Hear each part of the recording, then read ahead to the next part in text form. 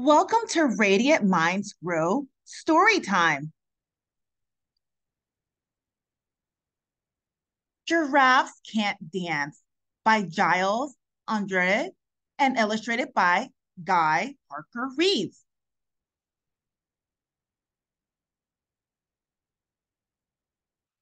Gerald was a tall giraffe whose neck was long and slim, but his knees were awfully crooked and his legs were rather thin. He was very good at standing still and munching shoots off trees, but when he tried to run around, he buckled at the knees. Now, every year in Africa, they hold the jungle dance, ev- where every single animal turns up to skip and prance. And this year, when the day arrived, poor Gerald felt so sad because when it came to dancing, he was really very bad. The warthogs started waltzing and the rhinos rock and rolled. The lions danced a tango that was elegant and bold. The chimps all did a cha-cha with a very Latin feel, and 8 baboons then teamed up for a splendid Scottish reel. Gerald swallowed bravely as he walked toward the floor, but the lions saw him coming and they soon began to roar. Hey, look at clumsy Gerald, the animals all sneered. Giraffe can't dance, you silly fool. Oh, Gerald, you're so weird. Gerald simply froze up. He was rooted to the spot. They're right, he thought. I'm useless. Oh, I feel like such a clot. So he crept off from the dance floor and he started walking home. He'd never felt so sad before, so sad and so alone. Then he found a little clearing and he looked up at the sky. The moon can be so beautiful, he whispered with a sigh. Excuse me, coughed the cricket, who'd seen Gerald earlier on.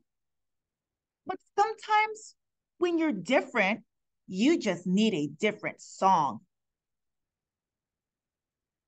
Listen to the swaying grass and listen to the trees.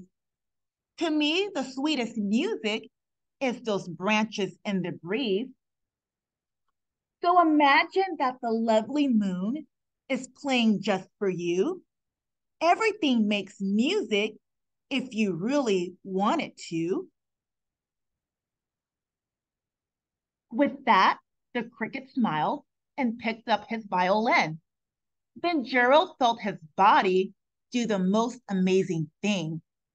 His hooves had started shuffling, making circles on the ground. His neck was gently swaying, and his tail was swishing round.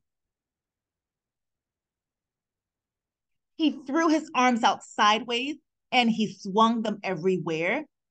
Then he did a backward somersault and leapt up in the air. Gerald felt so wonderful, his mouth was open wide. I am dancing. Yes, I'm dancing. I am dancing, Gerald cried. Then, one by one, each animal who'd been there at the dance arrived while Gerald boogied on and watched him quite entranced. They shouted, it's a miracle. We must be in a dream. Gerald's the best dancer that we've ever seen. How did you learn to dance like that? Please, Gerald, tell us how. But Gerald simply twirled around and finished with a bow. Then He raised his head and looked up at the moon and stars above. We all can dance, he said, when we find music that we love. The end. Press the button below to subscribe, like, and share.